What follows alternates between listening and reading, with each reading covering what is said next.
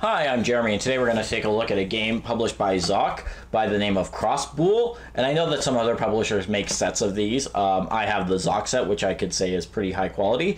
And this is essentially a hacky sack or beanbag type dexterity game where each player is going to get a set of these beanbags, and they will try to get them closest to this jack beanbag, which is essentially a scoring mechanism.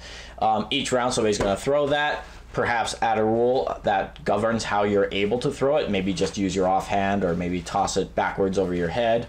And then whoever is going to be closest to that beanbag at the end of the round is going to be the winner. It's a really simple game. I'll take a minute to show you just basically how you play it and how you score it, although it does kind of change from game to game based on your play style, based on the number of players you have, and so on. And then I'll come back and give you a few more thoughts on the game. So your typical Crossboule set is going to come with what you see here. You can see each player is going to get 3 of these bean bags in a color, and then there's going to be a jack, which is always going to be this red color, at least in the version that I have. And you could buy additional sets of these. They sell them in both boxes of 1 set and 2 sets. You probably want to get maybe 6 total sets to play up to a 6-player game. Maybe more than that, might be a little unwieldy. And the way that the game is going to work is that it's going to be played over 2 sets, and each set's going to go until somebody reaches 13 points. And it'll begin with somebody just throwing the jack here, and then each player is going to try to get their I guess bag closest to the jack. Now, one important thing is that whoever throws the jack could require a certain additional rule. So for example, they could throw that and say everybody must throw with their eyes closed, or everybody must throw facing backwards, or whatever. It's essentially a very creative game, and because of the nature of these beanbags, you could play inside or outside.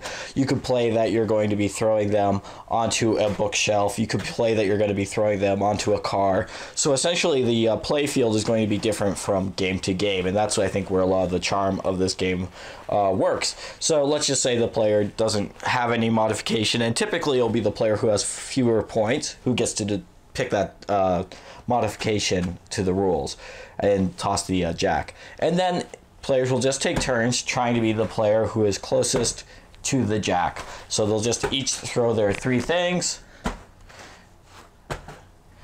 and after that you are going to score.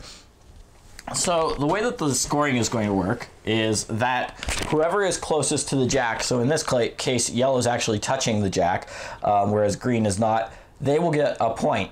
And let's just say green was over here, and yellow had multiple balls that were closest to the jack. They would get 1 point for each. So I would say that these 2 are probably closer than that one. This one maybe not. So 2 points for yellow. And that's all that you would do to score a round. I should mention though that there are some combos, and you could play with these or without these, however you want to suit your play style. And this combo here, where you're actually touching the jack, that would typically be worth 2 points. So in this case, the player might score 2 + 1 points, because this is again closest to the jack of the same player's color, and touching is worth 2 points. Then there are some other combos that are laid out in the small rules book that you get. So touching is 2 points. If you get a worm, which would be like that, that would be worth 3 points. Then if you got all 3 touching like that, that would be worth 5 points.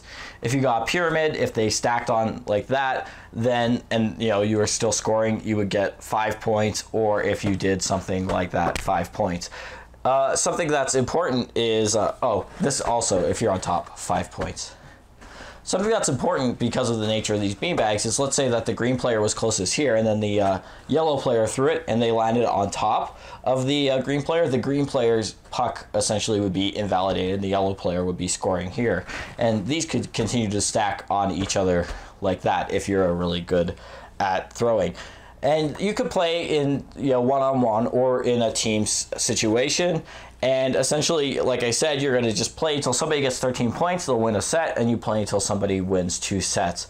But really, this is really a game where you are going to be inventing new rules each time you play, playing in a different area each time you play, playing with a different configuration of players, either playing one-on-one, every man for themselves, or in a team situation. And it's just that kind of game that encourages that kind of rule making as you go along. All right, so that's Crossboule, and I think that this is a game that lives and dies by the quality of its components. These beanbags are super versatile. They hold up well inside or outside, and they really add what is, I think, interesting about the game. At its core, this is a pretty familiar dexterity game, maybe similar to something like Crokinole or maybe like Bocce, but these beanbags allow you to play inside, they allow you to play outside, they allow you to play so that you're throwing, you know, on things that are not just flat surfaces.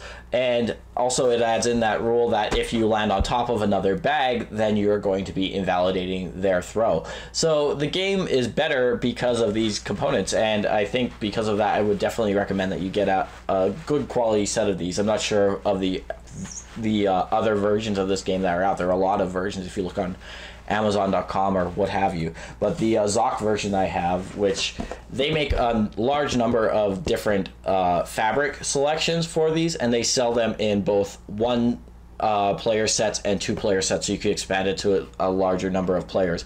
But every set I believe comes with the jack, and the 2 player sets come with, like I said, 6 of the player pucks in the 2 different colors as well as jacks. So that would be everything you technically need to play with 2 players, but the more the merrier with this game, and I think around 6 or so is an appropriate number to play with.